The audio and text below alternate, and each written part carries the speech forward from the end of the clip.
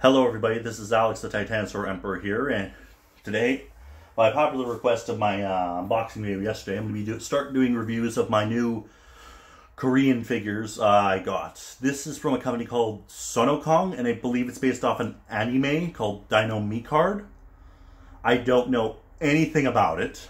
I think this is like the Korean version of Dinosaur King, but I honestly thought, hey, they look cool. And today we're going to be doing a review on the one I was really excited for, the armadillosuchus.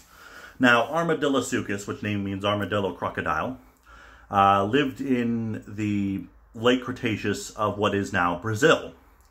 It wasn't a relatively big crocodile, like it was mostly terrestrial, but it was no bigger than, say, a small dog. But as I said, I quite like the size of this one.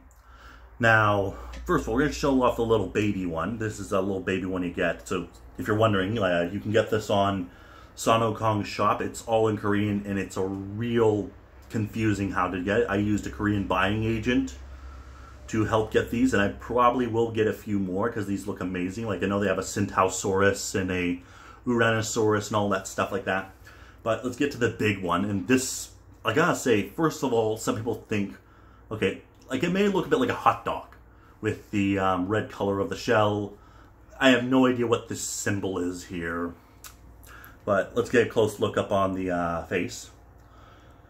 I have to say, like, it's done it, like, at least it's the bare minimum. It's not like full experiment. You have the tongue there, but you can also make it look like it's jaw dropping. A few teeth here and there, like if you up on the upper jaw and the lower jaw.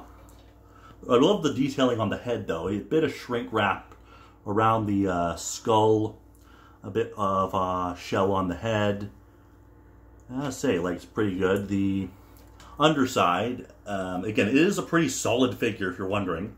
The tail, though, since it is a bit of a seam, it is a bit hollow here, but again, like, it does not really deter anything from this figure.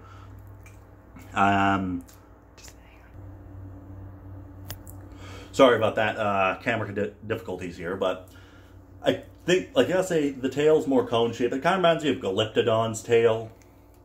Again, mostly spiral cone-shaped. And then we have the detail on the shell. We have all these different scales and plating on the top here. And I actually gotta say, like, I love terrestrial crocodiles, and again, was completely baffled when they made this, and I thought they actually did an excellent job on it. Since this is the only known armadillosuchus figure I think there is. Like, I know they made a Flip Tinosaur one, but I'm not interested. I just prefer these ones.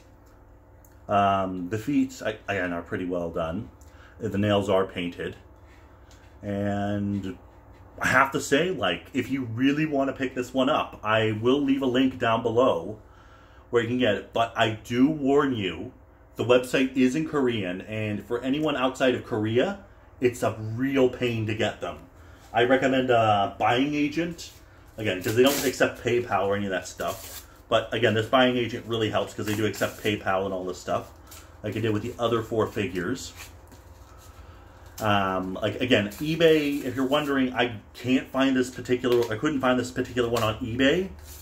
So, like, the rare species, like, they've also produced Deltadromeus, Nigerosaurus. They have a Tupidactylus, which I unboxed, a few others I have. Anomalocaris, a few others, and even a Sastrosaurus I do know of, but again, the Sastrosaurus was out of stock.